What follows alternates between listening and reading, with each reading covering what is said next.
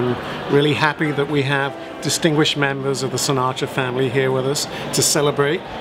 There's Amanda, who's Craig's granddaughter. Second granddaughter. Second granddaughter. Nancy Sinatra. Her mother. Tina Sinatra. Her aunt. And I'm Peter Fetterman, and here we are. So what do you think, guys? I mean, God knows how many venues you've been to, how many exhibitions you've seen. What do you think is special about this one?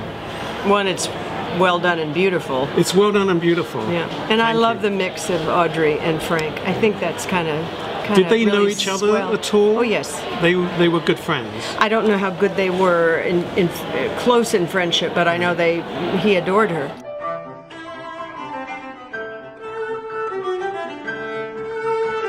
The great period of Sinatra singing is, I think, the Capitol years. And here we have a wonderful photograph by Sid Avery during one of the recordings at Capitol.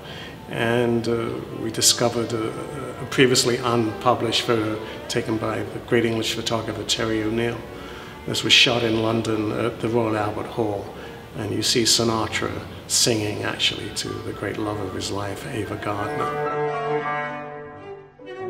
Whilst I was finalizing the Sinatra exhibition earlier this year, we were asked to loan a photograph of Audrey Hepburn to a big show in London at the National Portrait Gallery that was honoring her.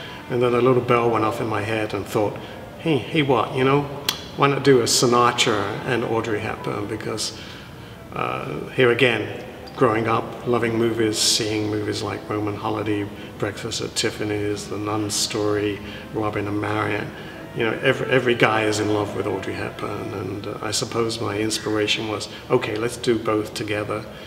One of my favorites is this one, taken by the great English photographer Norman Parkinson.